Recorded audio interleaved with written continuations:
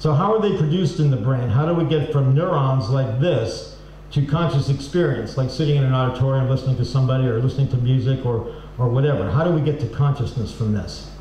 Well, there's two types of brain connections among neurons, and I'm going to skip through a lot of this pretty quickly, so if you get lost, don't worry, we'll come back to something in a second. But just to say, there's two types of synapses. Chemical synapses, sorry, this is the chemical synapse shown here, and this is an electrical synapse, which is called a gap junction. And it's gap junctions that mediate gamma synchrony, and in sideways synchrony, which correlates with consciousness.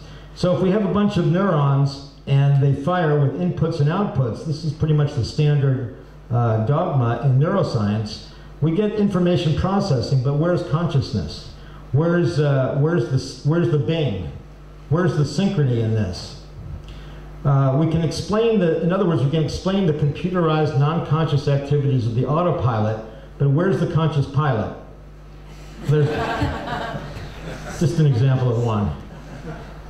This sideways synchrony correlates with consciousness in the gap junctions, and if we start to open up gap junctions and get we get gamma synchrony, and we seem to get bing moving around the brain. So it seems as though consciousness moves around the brain in gap junction networks. We know that this explains the fact that conscious smell in the nose is mediated by gamma synchrony in olfactory cortex, and most interestingly, conscious feelings of pleasure and reward, whatever they are mediated through a final dopamine pathway, and mediated by gap junction gamma synchrony in the dopaminergic nucleus accumbens. So maximum pleasure that we have occurs, it's driven by dopamine, but it occurs in correlation with these gap junction activity, gamma synchrony in this particular part of the pleasure region of the brain. But just being telling us where it is doesn't tell us what it is. Now the brain is the classical neuronal computer, the mainstream view that I've given so far, has some problems. It paints consciousness as epiphenomenal, because if you're doing something rapidly and you're responding to somebody in a rapid conversation, the activity that correlates with what they said happens after you've responded. This has been found over and over and over again. So the mainstream view in neuroscience and philosophy is that we respond often non-consciously due to the zombie within our autopilot. Our autopilot is behaving for us, and consciousness happens after the fact. And consciousness has an illusion that it was in control, that it said what you said. But because it happens afterwards, it's assumed to be an epiphenomenal illusion. And this goes back a long time. For example, Thomas Huxley said we are merely helpless spectators, conscious automata. It's kind of depressing, actually. This view also says that there's no possible non-locality, therefore no ESP, telepathy, afterlife, spiritual connections are possible. They're ruled out. So anything like that has to be false, according to this brain as a classical computer. There's also no explanation for the hard problem of conscious experience, why we are not zombies, why we have experience, at least some of the time. And one of the problems, the final thing, is that this view assumes neurons are simple bit states, on or off. They're just yes or no, kind of stupid, actually. But if you think about a single cell like a paramecium, it can learn, avoid predators, find food, mates, have sex. No synapses, it's just one cell, and it does these rather clever things. If you suck it into a capillary tube, it escapes faster each time. And here's an X-rated image of two paramecium having sex, and the two blue ones there. And they actually stay together very still for a minute and then swim off. So how do they do that? How do paramecium do that? They use structures inside of them called microtubules. And microtubules have been my intellectual passion for many, many years, almost 40 years. And if you look inside a cell, the yellow thing, this is immunofluorescence of microtubules. They form the architecture of the cell, and the red is actin. So any extension depends on microtubules to grow out and form the connections with other cells, for example. In cell division or mitosis, the microtubules in red pull apart the chromosomes in blue to these centrioles, and And this is how cell division and mitosis occurs. And if this didn't go perfectly, you can have cancer cells result. Now, if you look inside a neuron, it's just chock full of microtubules. Here's the axon, and they tend to be continuous, and in the dendrites, they're interrupted, and they form these networks. And I got interested in these when I was in medical school in the early 70s, because they seemed to know what, they seemed to be running the show inside the cell. And if you look inside a neuron, you can see underneath the synapses here are all these microtubules, and we're starting to see that they have a lattice-like structure. I was just learning about computers then. They were fairly new, at least to me, and started to think that microtubules might be computers. We'll come back to that point, but first let me tell you a little bit about memory. Memory is modeled by something called long-term potentiation, in which a synapse the presynaptic area is excited at high frequency, and then the synapse itself becomes sensitive for a long time. This is thought to correlate with learning. You get exposed to something, it changes the synaptic connections, and you remember the patterns through the network. Well, how does it do that, since these proteins don't last very long? It's actually encoded somewhere in the cell. So one way it does it is through an enzyme called CAMK2, the memory molecule. The memory molecule then binds to microtubules and does something, seems to phosphorylate it to store memory.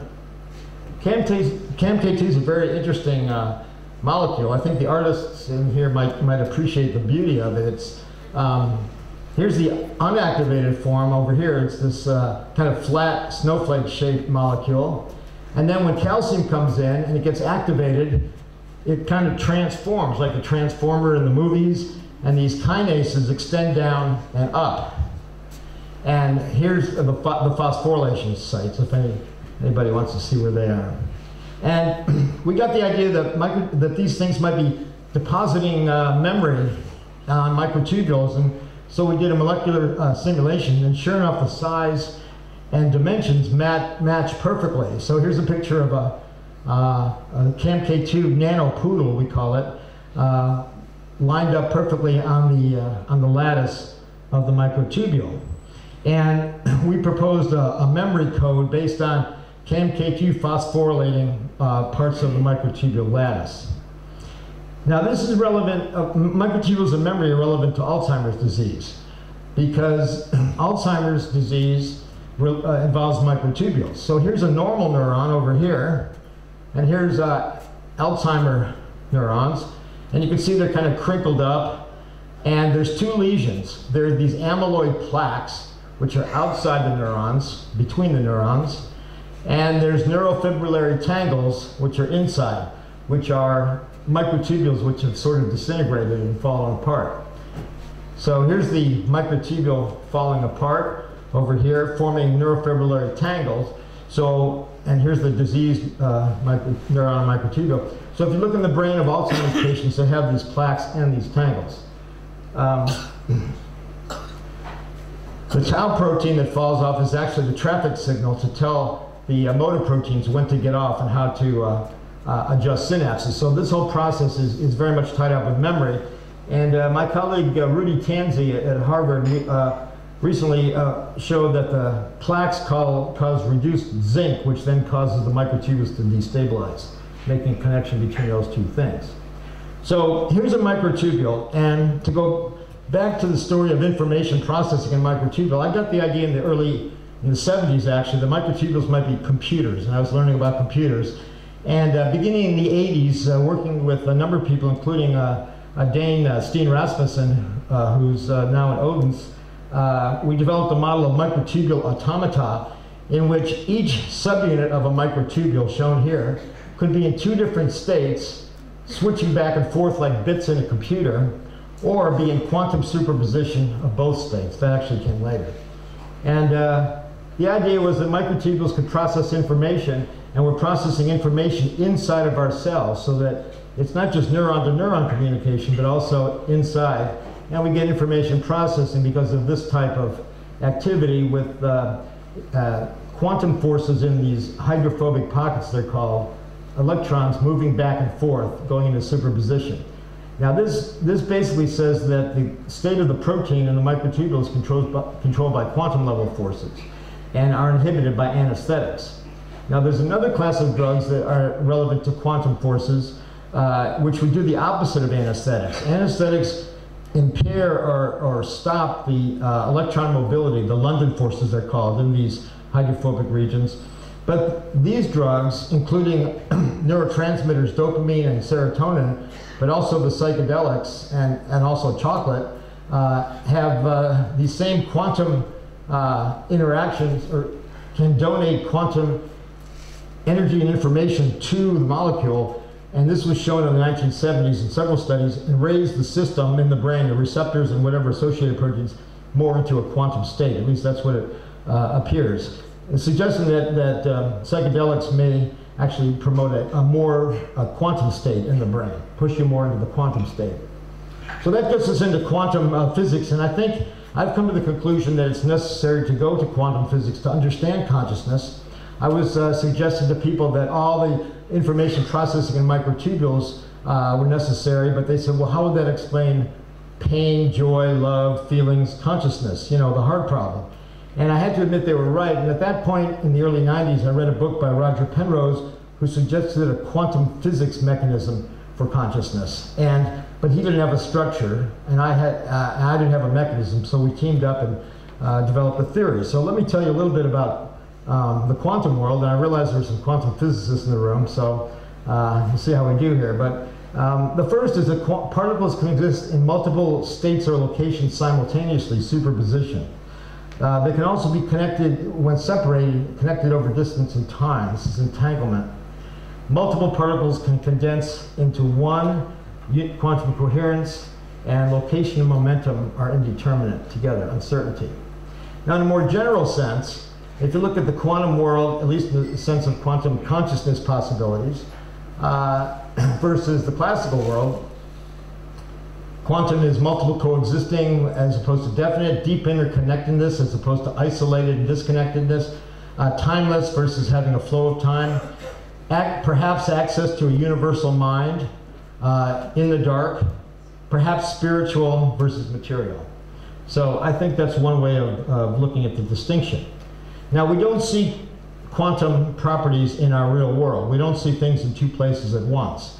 And Schrödinger had this famous thought experiment, Schrödinger's cat, of a cat coupled to a quantum event, so that the cat was both dead and alive until someone opened the box and looked at it. This is called the Copenhagen interpretation, because Niels Bohr promoted it. It worked, it was pragmatic, but it put consciousness outside science. So it was good for quantum physics, but it put consciousness outside science, and I think kind of delayed the development of good theories about consciousness. Another possible explanation for why we don't see superpositions is the multiple worlds hypothesis, that every time there's a superposition, each possibility branches off to a whole new universe. And many, many people believe this.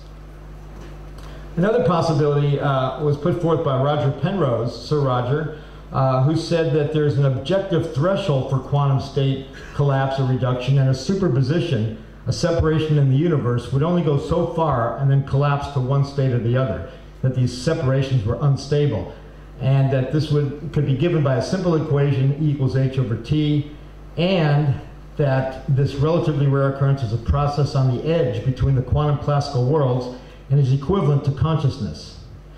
So he put the being into science. He said that every time there's this particular type of self-collapse, quantum state reduction, there would be a moment of consciousness, which suggested that since he was tying this to fundamental reality, that consciousness or its precursors are built into the most basic level of the universe.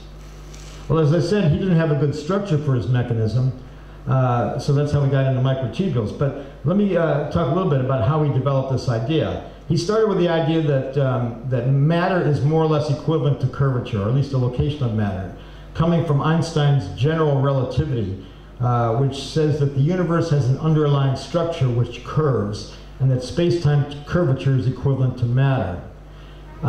And if you go down, but this fabric of space-time, this actual, what it's made of in a sense, is down at the Planck scale at 10 to the minus 33 centimeters. And if you go down at that level, go down and down and down, you eventually find it, and there's information there. It's coarse, it's irregular, it has information. It's quantized in some sense. You know, we argue about exactly how to get there and what it is, but I think there's fair agreement that there's some kind of information embedded there.